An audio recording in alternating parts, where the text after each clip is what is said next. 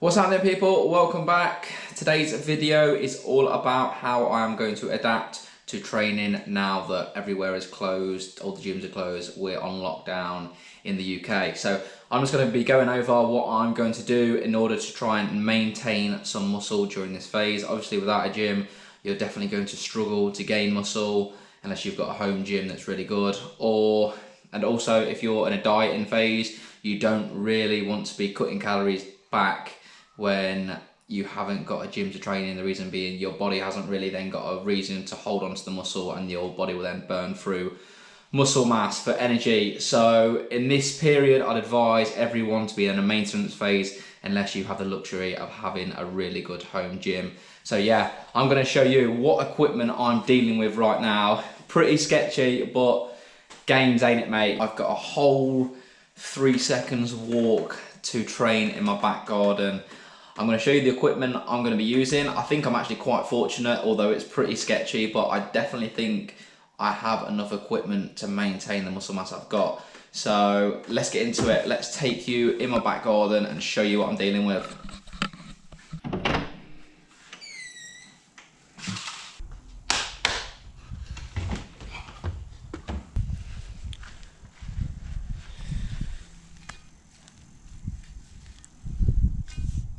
So we have a barbell. It weighs 7.5 kilograms.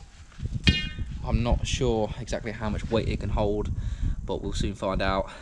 This step is my bench that I'm going to be using. My sister actually gave me this equipment to use, so I'm thankful for that. Shout out to my sister. And then these are the weights we've got. So a couple of 10 kg plates, a few 1.25 kilogram plates, 0.75 kilogram plates, some dumbbells there with a range of 2.5 kg plates on there, and these weight plates that are from like a multi-gym thing, and they weigh 4.5 kilos each, and yes, they are going on the barbell. And we've got some like clip things that are used as, I don't even know, mate, just lock bolt things. Also, shout out to my brother for supplying me with these dumbbells. Yeah, my brother had them, but he's in Australia at the minute and he doesn't know that I've got his dumbbells. But yeah, cheers, young. Nice one, brother! I said, nice, bruv! Fucking nice one, brother! Nice one, bruv! Welcome to the voiceover part of the video. I'd just like to put a disclaimer out there and say, please don't do what I'm doing in this first exercise.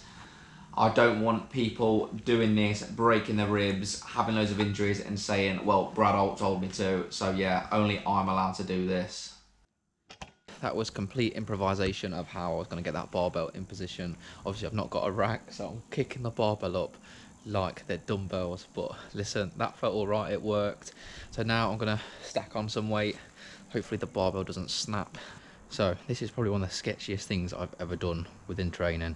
So check this out. This is how the barbell is looking, my first working set. That is a total of 67 kilos. But obviously that's not heavy, but it's just awkward to get that from on the floor and then onto my chest and press, and then getting the bar down without killing myself. So I'm just gonna try it. Mate, I'm scared just looking at it. Right, let's hope the barbell don't snap and that I can actually get this weight onto my chest and start pressing it. It's gonna be awkward, but let's go.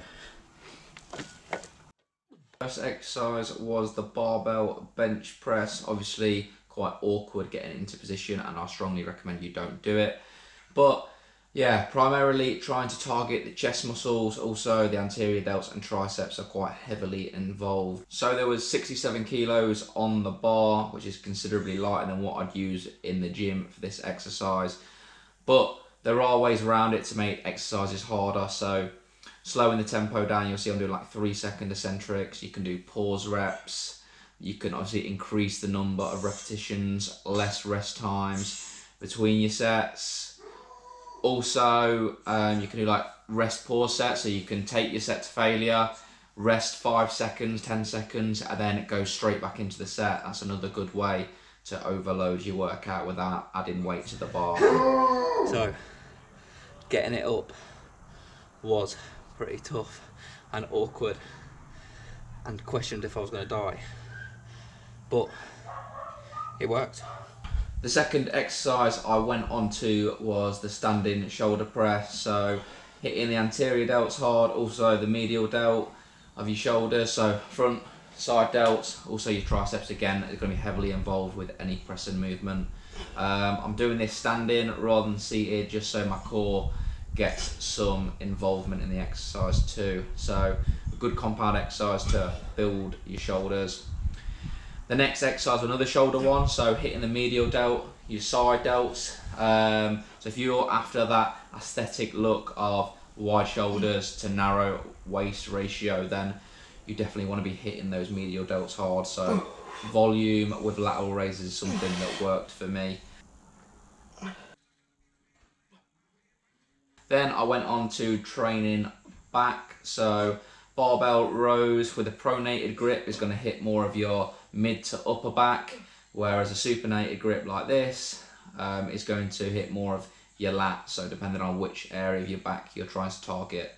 When you're training back, you want to do a vertical pulling exercise, so like a pull-ups or a lat pull down, and then a horizontal pulling exercise, which obviously the barbell row is. So ideally I'm going to try and find somewhere or something to do pull-ups on during this phase. Then I went on to burning out the triceps with an isolation exercise, so the skull crushers with dumbbells, hitting that long head of the tricep, which is the meatiest part of your arm. So if you want bigger arms, hit your long head of your tricep. So pretty good contraction, good pump doing these. Definitely recommend doing these if you have access to dumbbells. Got a sick angle here, my face looks really nice. So barbell curls, the straight bar. As you can see, with all my exercise, I don't just throw the weight around, I focus on execution.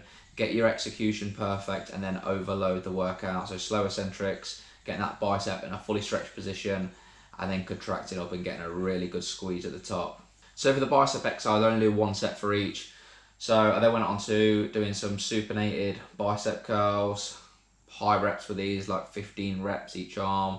When you go heavier with bicep curls, you'll tend to see people get like a lot of shoulder flexion going on where their elbow kind of comes up, so their anterior delts are taking over, and they start swinging the weight up and using the lower back. So I just focus on using the bicep by keeping my elbows pinned to my side. The last exercise for biceps, I did some hammer curls, again, slow eccentrics, good squeeze at the top, squeezing as hard as I can to get the best contraction possible.